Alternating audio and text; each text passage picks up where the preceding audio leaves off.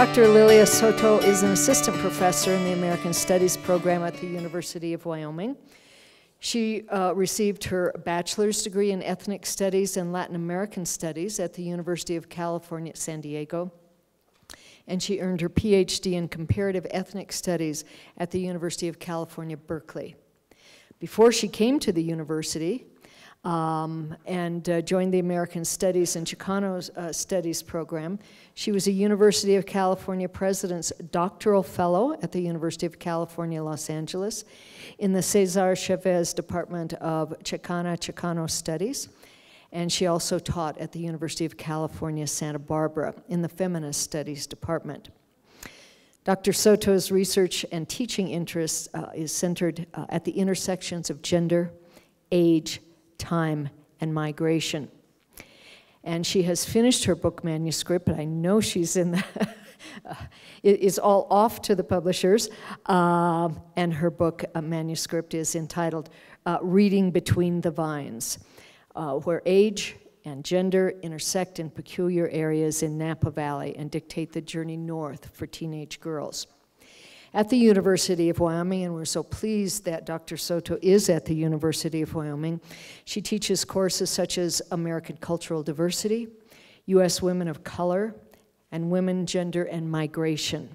And today we have the privilege of learning from Professor Soto's expertise in her presentation entitled Mexican America in the Napa Valley, Wine, Tourism, and Race in the Wine Country. Professor Soto. As Maggie said, my talk is titled Mexican Americans in the Napa Valley, Wine, Tourism, and Race in the Wine Country. And this is a new project, and I should add, it's very much work in progress, so any suggestions you have will be welcomed and greatly appreciated. What I want to do with my talk today is highlight two moments in the Napa Valley narrative to trace a Mexican American presence. The first is in the late 19th century California, where I examine the lingering consequences of Californio-Mexican Napa, the numerous identities that point to the legacies of conquest, of interracial marriage, of memory, and of how such are negotiated. The second is less researched, but it situates contemporary Mexican immigration in Napa to the 1940s. These two moments, I argue, must be situated in the present, as these point to a continuous and constant invisibility of Mexicans in Napa. So this project grew out of my first book manuscript, which, as Maggie said, is currently under review, and it actually has a different title, and I'm sure the title will change again. And the current title is Impersonal Knowledge of Migration, Imagination and Geographies in the Making of Migrants.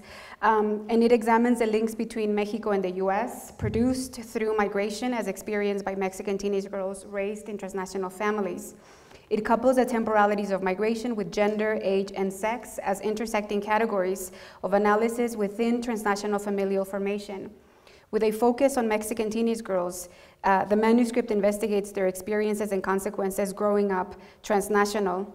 It examines, excuse me, a very traditional familial arrangement, father-away families, into which Mexican teenage girls are born to provide a window into a subjectivity of people whose lives are affected by migratory journeys.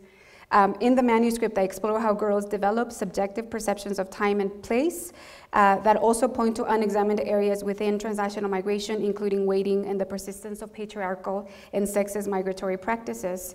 Based on a multi-site, comparative, and interdisciplinary ethnographic study, the manuscript examines the lives of Mexican teenage girls in two separate locations, Napa, California, and the town of Sinapecuaro in the state of Michoacan in Mexico during two separate time periods, 2006 and 2010-2012 respectively.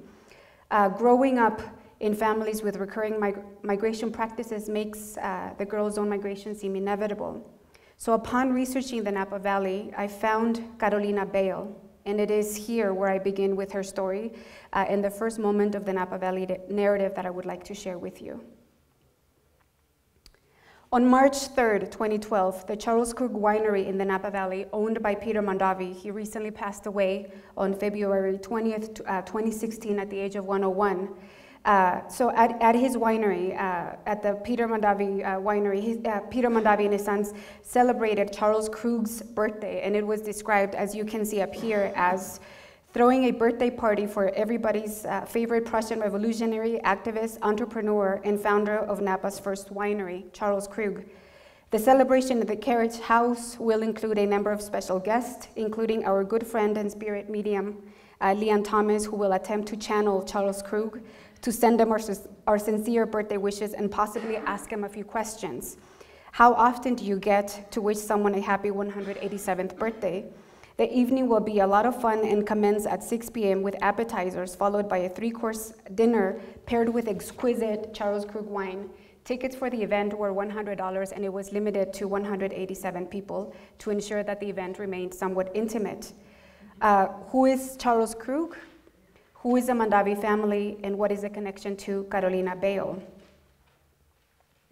As most of you are aware, Napa has become synonymous with wine, and particularly with internationally recognized California wine. There is a public television program that details something called Napa Style by Michael Chiarello. There is Napa Cooking, Napa Lifestyle. A commonly distributed catalog sells hyper-expensive Napa goods. That the place is a major tourist destination is clear, but its geography is perhaps a little less known. So here are a few facts. The Napa Valley lies an hour northeast of San Francisco, and that is without traffic. With traffic, it's an hour and a half, sometimes 2 hours. Tourists flock to the valley on weekends and holidays, intent on tasting and buying wine, eating at dozens of expensive gourmet restaurants, shopping at hundreds of high-end designer shops, and indulging in various spa treatments. Napa, or so the tourist brochure tells us, provides a perfect weekend getaway for Northern Californians, as well as a major tourist destination from people from all across the world. The Napa Valley, in fact, receives 5 to 6 million visitors per year, and it is the second most visited place in California. In case you're curious, Disneyland is #1. The Napa Valley is often referred to as the Disneyland for adults.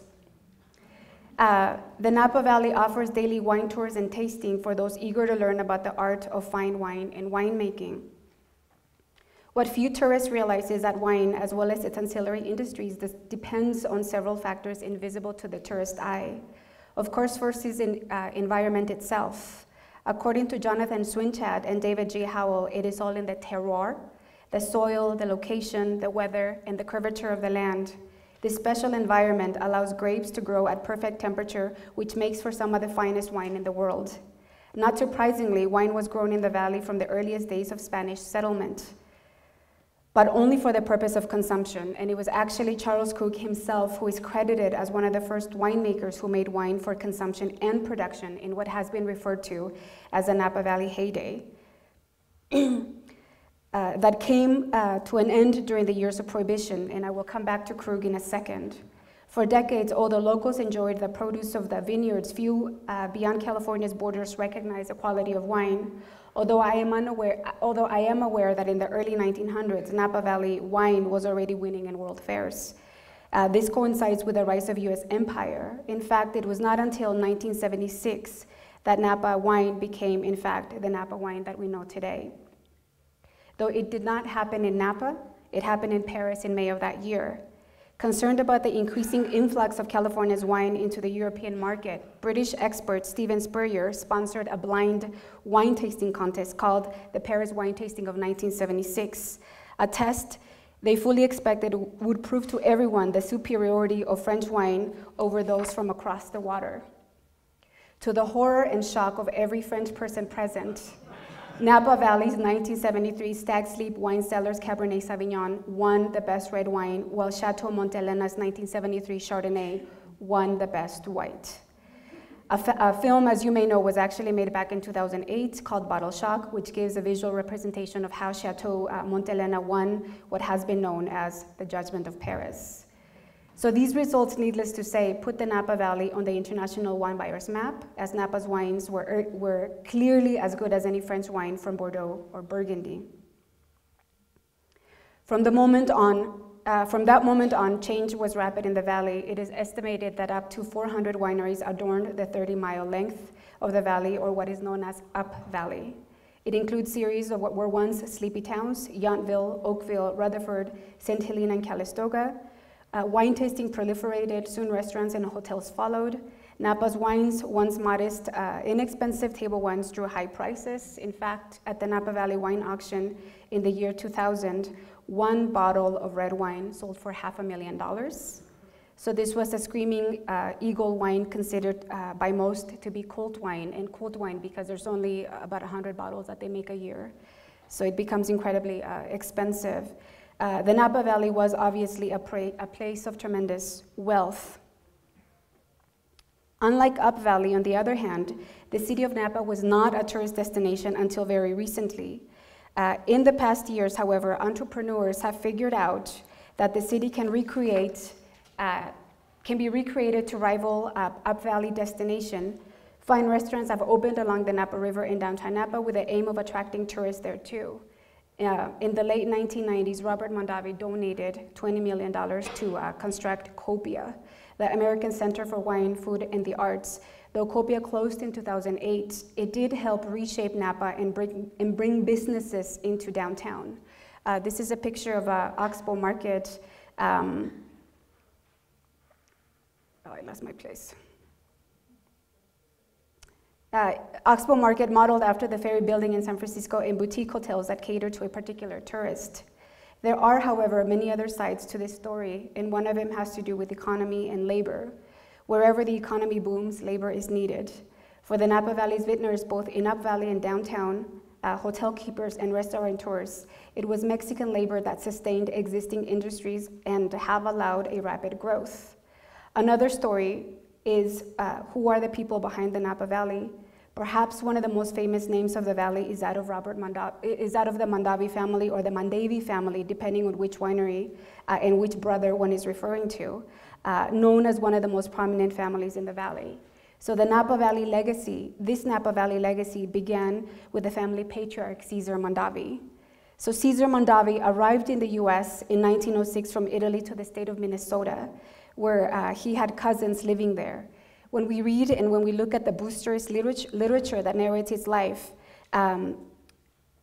this literature makes no connection to the fact that the early 1900s was a period of anti-Southern and Eastern European migration, culminating with the Immigration Act of 1924, which Cesar Mondavi would have been incredibly affected, being of Italian descent. Instead, Cesar Mondavi is presented as a hardworking, good businessman who returned to Italy in 1908 to marry Rosa Grassi and returned to Minnesota with her shortly after their marriage.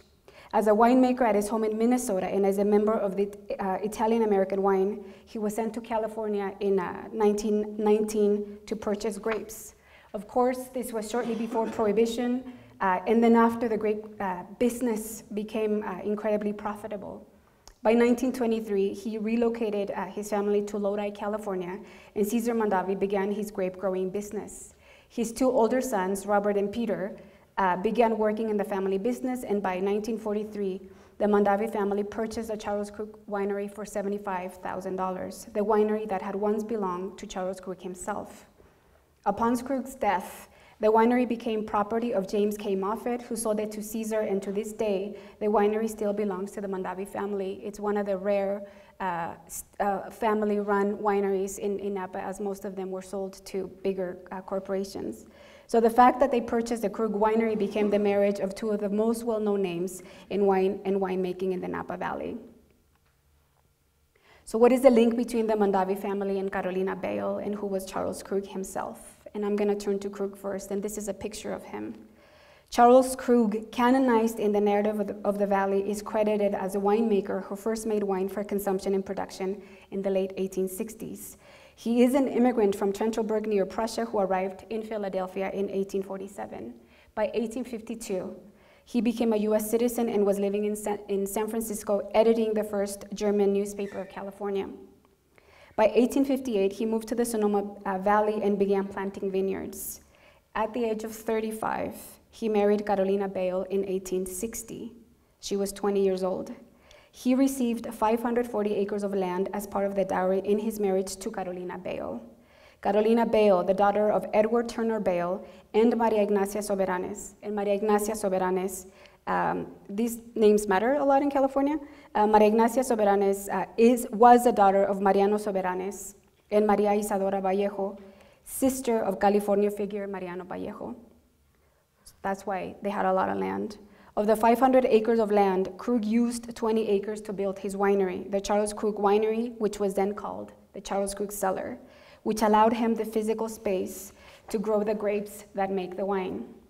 Though Krug is Krug because of his wife's land, her presence remains elusive, almost ghost-like, to use Avery Gordon's concept in her 1997 book called Ghostly Matters.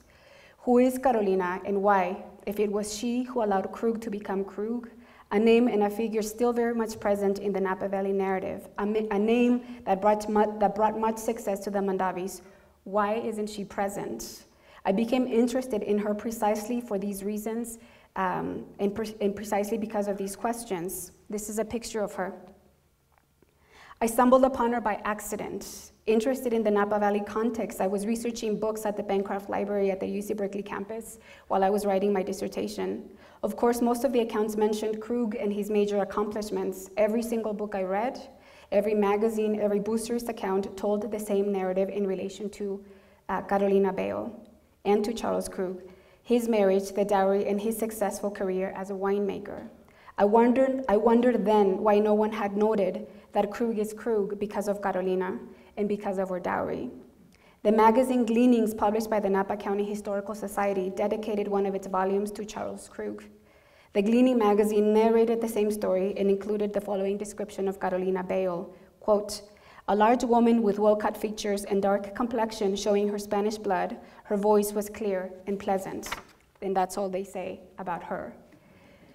So this short description reveals that she spoke English and makes references to her California background. So I wanted to know more. Who was she? What was she like?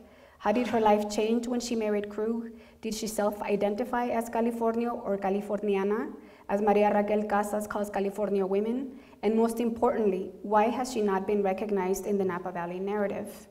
Krug's material presence remains present via the winery that bears his name and birthday celebrations.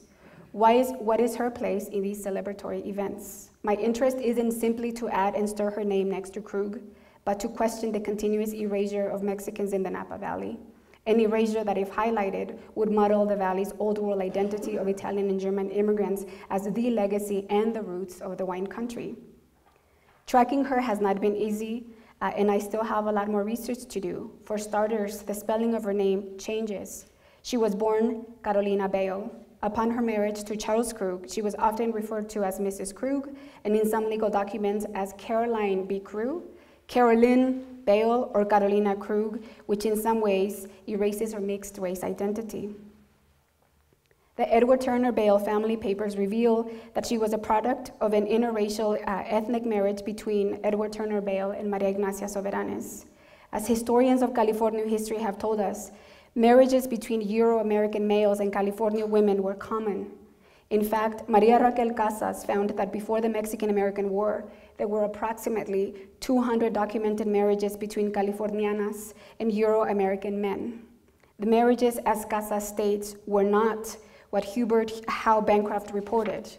Bancroft, Casas states, quote, was reflecting 19th century socio-racial ideologies that asserted that Californianas, before the Mexican-American War, readily preferred Euro-Americans as mates and partners because of the physical, moral, spiritual, and cultural deficiencies that women were alleged to perceive among their own California menfolk, end quote.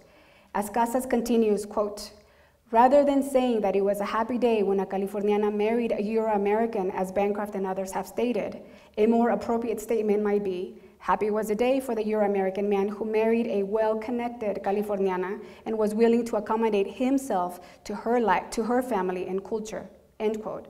Charles Krug was lucky as he received land and found a place in history. In these marriages, Californianas acted as agents of cultural change and personal negotiations.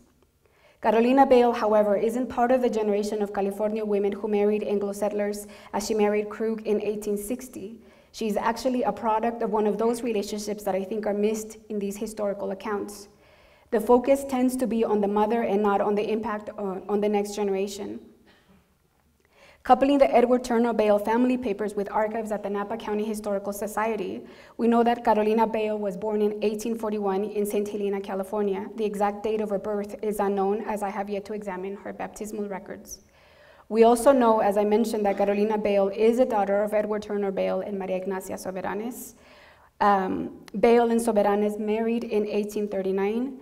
Carolina Bale had 3 sisters, Isidora, whose name is probably misspelled and was actually Isadora after her maternal grandmother, Ana and Juana Maria, and 2 brothers, Eduardo and Mariano.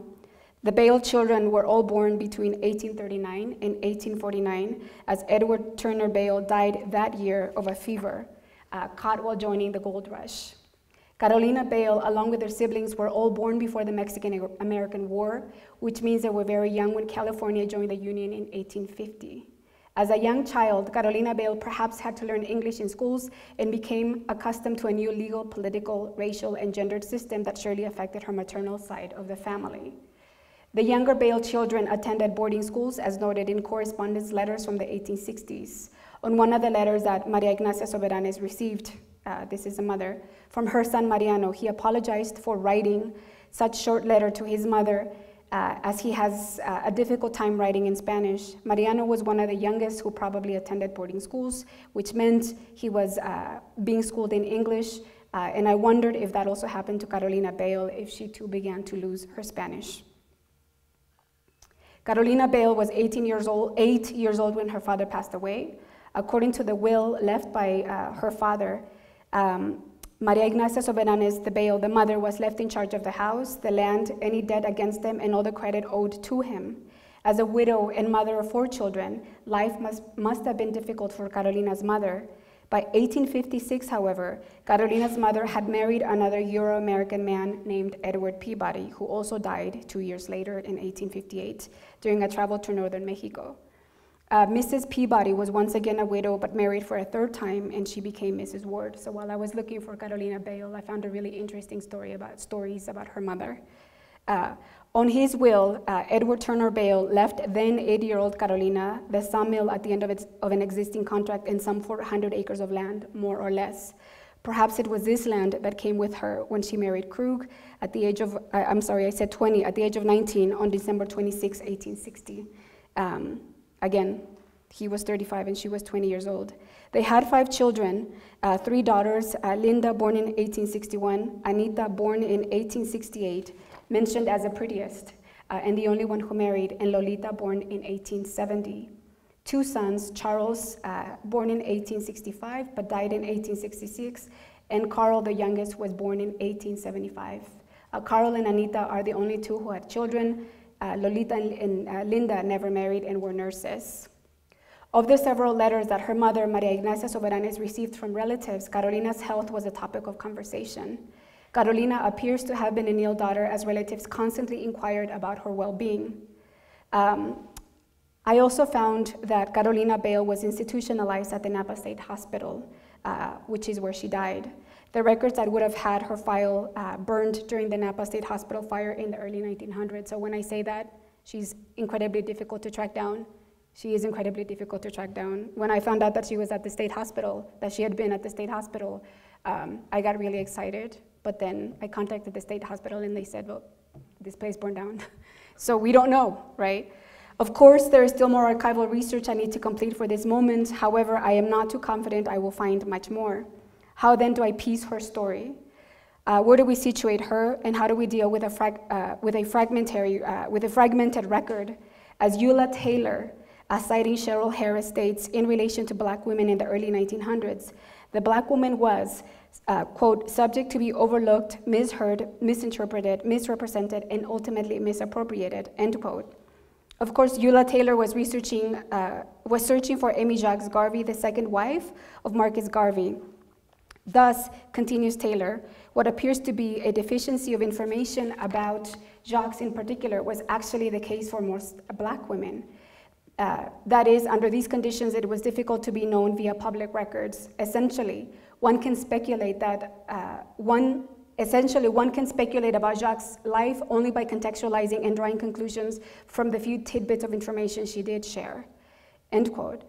We can then speculate about Carolina Bale's life, perhaps by looking at the lives of other women, descendants of Californians during the second half of the 19th century, and by the tidbits of information that we do find. This is a picture of an interview I conducted with Mr. Plácido Garcia, who arrived in Napa in the 1950s and has been working in Chateau Montelena since 1960s, and he calls it La Montelena. So the second moment I want to highlight begins in the 1940s with stories such as Mr. Plácido Garcia's. So the 1940s, with the arrival of Mexican bracero workers, brought Mexican bracero workers, including Alejandro Guerrero and Reynaldo Robledo, both whom left family in Mexico City and Michoacan, respectively, as the bracero program only allowed arms and not the soul's love or family. As temporary workers in the fields, or El Fil of Napa, this wave of braceros worked for the Mondavis or the Christian Brothers, to mention a few. Reynaldo Robledo, for example, mastered grafting and was later hired to plant grapes. In a recent interview I conducted with his granddaughter, Vanessa Robledo, she shared the joy she feels driving down carneros and seeing the vineyards, as those are the ones that her grandfather planted back in the 1950s and 60s. This arrival also coincides with the arrival of four brothers, Pascual de Haro, Feliciano de Haro, Enrique Segura, José Manuel Saldívar, who came from Los Haros, Zacatecas to the Napa Valley. They came during the bracero program in the 1950s when the Mondavi family requested 4 workers for their Charles Krug winery. Once chosen, the 4 brothers began their migration to and from Los Haros. When the 4 arrived in the valley, they decided that Napa reminded them of Jerez, Zacatecas, and Los Haros, Zacatecas, because it had an agricultural feel that was familiar to them. This is similar to what Vanessa Robledo shared about her grandfather. When Mr. Robledo arrived in Napa in the 1940s, it reminded him of Mexico. This is an interesting connection given that California, including Napa, was Mexican land once. As an agricultural town, Napa's employment was heavily seasonal. Men came to work during the late summer and early fall, picking and crushing the grapes. They then returned home to Mexico, where they could attend to their own land. That ability to move between Napa and Mexico for what is called the crush became difficult in the 1990s when higher levels of border enforcement and a plethora of anti-immigration laws and regulations have severely restricted movement from north to south and back. The reliance of Mexican workers came in handy after 1976. The Paris wine tasting of 1976 changed winemaking, and tourism in the Napa Valley. This famous blind wine tasting contest put the Napa Valley on the map as a place able to produce superb wine and enabled it to become a favored tourist destination. This key moment is widely discussed in the literature, but the cheap labor that picks the grapes to make the wine is not. Paris 1976 coincided with Mexico's economic crisis of the late 70s and what is known as La Crisis of 1982. Mexican immigration to the Napa Valley has been relatively constant but circular since at least the 1940s, and with work available, it became a preferred destination for Mexicans from Zacatecas, Jalisco, and Michoacan. The push from Mexico and the pull from Napa were synchronized to produce this flow of migrants. In the late 70s, however, few families were settling in Napa. The Mexican presence increased during the harvest or crush season and dissipated after. The Mexican population increased to 3.1% by the end of the 1970s. So Paris contest was in 76. By the end of the 1970s, we saw an increase so the Mexican population increased to 3.1. The 1980s brought more Mexicans to the valley. The economic crisis of Mexico pushed migrants to Napa, and their increased visibility, not only in the valley, but also in the US as a whole, led to amnesty under the Immigration Reform and Control Act of 1986. IRCA sought to legalize immigrants who had resided in the US before January 1st, 1982, to penalize employers who knowingly hired undocumented workers and allowed agricultural workers to legalize their status through the Special Agricultural Workers Program. Under IRCA, over 3 million Mexicans were able to legalize their status and apply for family reunification. This was reflected in the Napa Valley population, which increased to 8.7% by the 1980s, right? 3.1% in the 70s, 8.7% by the 1980s. 1986 also found a different meaning for the Napa Valley. In February of that year, a massive flood, not uncommon in Napa, in fact, since 1862, there have been 21 serious floods recorded, led authorities to decide that something needed to be done and a flood control plan proposed in 1998, over 10 years after the 1986 flood, brought major changes to the city of Napa. With the flood protection plan, Napa City's downtown also began the process of revitalization. The downtown area is now a must-stop for tourists en route to the winery's Napa Valley. Napa began to demand service workers, bussers, dishwashers, valet parking attendants, hotel workers, all to cater and pamper the tourist. The Mexican immigrants filled these positions. By the end of the 1990s, the Mexican population was at 23.7%. And today's Napa Latino population is close to 40%, right? Why do these stories matter? A town that relies heavily on Mexican immigrant labor to sustain itself continues to dismiss their presence. Aside from these murals, this is a mural, it's a little dark, but it's a mural that you can see on First Street in Napa. And it's one of the first murals where we can begin to look at other roots of Napa. Besides Charles Krug and the Germans and Italians, we can begin to see the Mexican presence. And of course, we can make the argument that in the narrative that I'm also sharing, I'm neglecting the indigenous presence, and that's part of a broader project that I'm doing. This is just, I'm tracing the Mexican presence. So this is a mural that we can find in downtown Napa.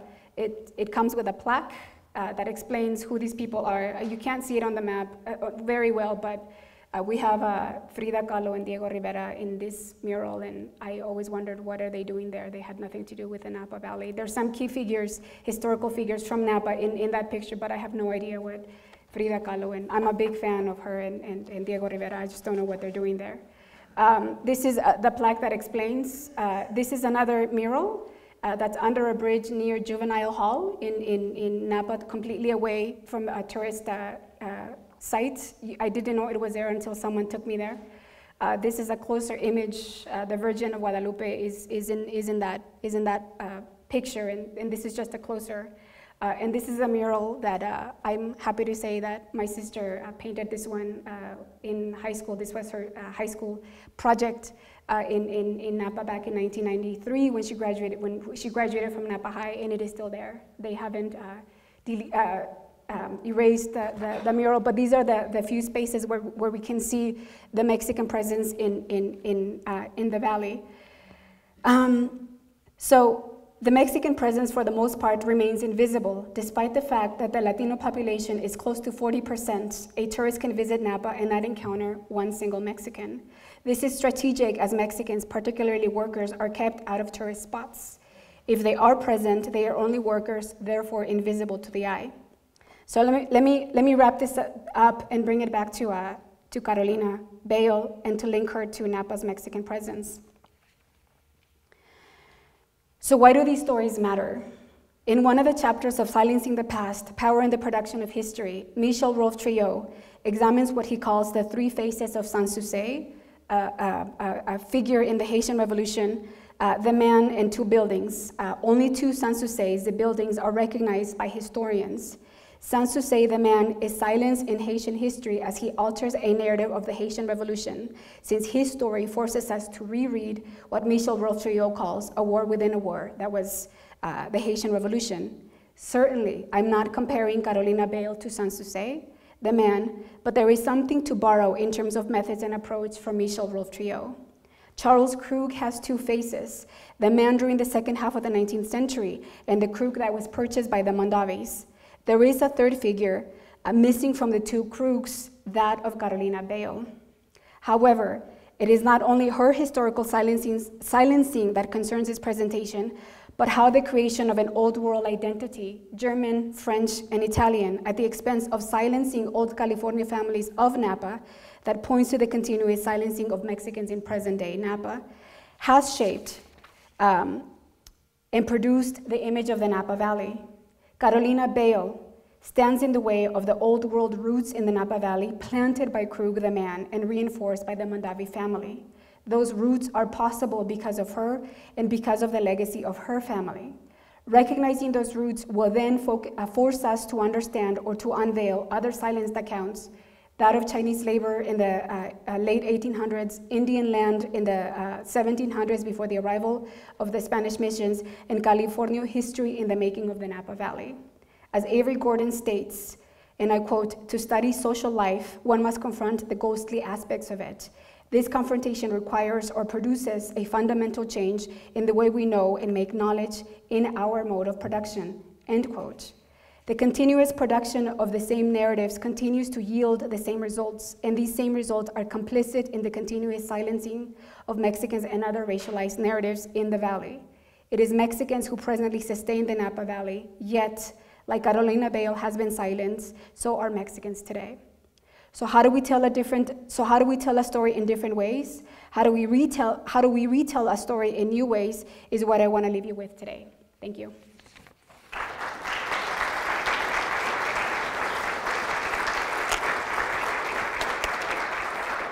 So I close with this picture of Dolores Huerta and Cesar Chavez. Mr. Michael Holcomb, an incredibly powerful man in the Napa Valley. He owns a lot of property in downtown Napa that he rents out to restaurants. So I had the pleasure, I went to high school with his son, Bobby. Michael Holcomb, he's married to a Mexican woman, and he wanted to give back to a community that he feels has given him so much. With the advice of his son Bobby, my friend Bobby, he hired, I can't remember his name, a sculptor from the Bay Area to do these two statues of Dolores Huerta and Cesar Chavez. So he wanted to recognize the Mexican presence. Dolores Huerta and Cesar Chavez were both in Napa in the 60s and 70s and up until the 80s doing organizing with field workers, with farm workers. So Michael Holcomb ended up purchasing these statues for, I think it was over $100,000, and he placed them. He didn't want to bother with the politics of Napa in terms of where should we place these statues, and he wanted them in the Veterans Park, but he felt that it was going to bring a bunch of politics that he didn't necessarily want to deal with. So he put him outside of his one of the buildings that he owns. So if you walk in downtown Napa, you can see the statues placed outside of it's called Velo Pizza. So this event was, the statues were unveiled almost a year ago, and I had the pleasure and privilege of interviewing 6 of the farm workers that are still alive that marched with Cesar Chavez in the 60s and 70s, and they were also recognized during this time. So we can make the argument that with the statues and the murals, we are able to see the Mexican presence a little more, but I do think that you know, we need to think about beyond tourism and wine when we think about the Napa Valley. So, yes? The Napa Valley is a lot like Jackson Hole in the sense that the land is very, very expensive. Where do most of the workers live? What do they do for housing? Most of them still live in Napa. I have a lot of students from Jackson at the University of Wyoming, and my thought is, I think the same way, that there's a lot of parallels in terms of Jackson being a tourist. I don't know how many tourists visit Jackson. I think it's more than 5 to 6 million a year. They live in some of them live in Napa, some of them live in the surrounding areas, Vallejo, Fairfield, as far as Fairfield. So these are folks that still have to commute to Napa for work, but a lot of them still live in Napa, but if they don't live in Napa, then they live in surrounding areas. Houses are, I mean, it depends on where you live or where you look, but houses anywhere from $500,000 and above, right? Yes? With the increase in Hispanic population in California, won't the Hispanic presence become bigger and bigger in a place like California? California has become a majority state. But we still have to think about who runs Napa. Despite the fact that close to 40% of the population it's Latino, but specifically Mexican. There is only one Latino who was elected to be a city council member, and this was I believe in 2012. So we're still talking about politically a town that is still very much run by non-Latinos. I would like to think that we don't necessarily need Latinos to be running, to be in public office for changes to be made. There's a lot of, well-meaning, well-intended, good-hearted, people in Napa, but we still, like in other places, we don't have that legacy or history that for example, Los Angeles has, or even Oakland has. Napa is not quite there yet. We can make the argument that the wave of Mexican immigration is you know, it's a post-40s, 50s, and 60s, but we really saw a huge increase in the 80s and 90s. So what I've noticed in the research that, I mean, I left Napa, I mean, I'm from there, but what I've also noticed is that a lot of children, the generation that came after me, have returned to Napa, and they are the ones that are becoming active in organizations, in politics, and I think that in I don't know, maybe hopefully 5-10 years, we're going to begin to see more changes in Napa, and we're going to begin to see more of a representation of Latinos overall in Napa, but I'm always curious and cautious in terms of how are we going to represent our history. So that's what I'm trying to do. It's like, oh, let's just make sure that we do it right. You know, not that I know everything, but I know a thing or two, you know.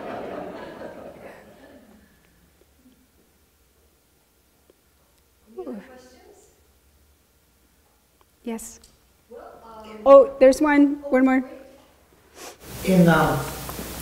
So California becomes a state very quickly because of the gold rush. Yes. There's a migration of Euro-Americans into a rich region of Mexico. Mm-hmm. Was there a corresponding, when that became part of the United States, was there a corresponding migration of the native Mexican population southward? Well, when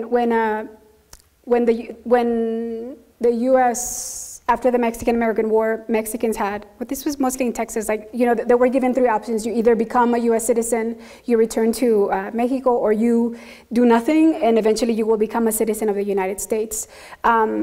And a lot, there is, you know, and I'm not necessarily a historian, I play with history, but I'm not a historian by training.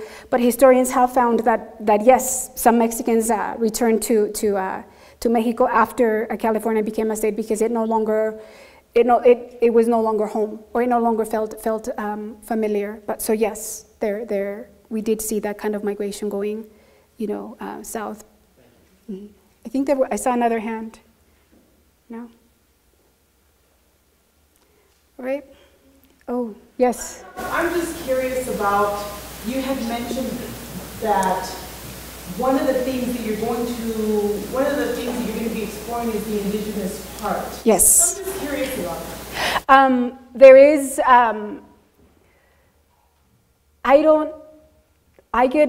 There is, just the same way that there is a particular trope when it comes to Carolina Bale, there is a similar trope when it comes to the indigenous presence in any historical account that you read about the Napa Valley. They were here, the Guapos were here, and then they're gone. Like all of a sudden they disappear. And the same thing happens with the Chinese. The Chinese were the ones that were laboring in the vineyards in the 1880s, right? And of course this was, we can make the argument that the Chinese left perhaps because of the Chinese Exclusion Act of 1882. And the consequences, you know, the consequences of that. But I don't like the way that historians, you know, boosterist literature that pumps up the Napa Valley as this, and it is a lovely place. The way that they tell the story, like here are the natives and then they go away, and then here are the Chinese and then they go away. The Californians were here and then we don't know what happened. So what I want to do with this project, it's going to be a comparative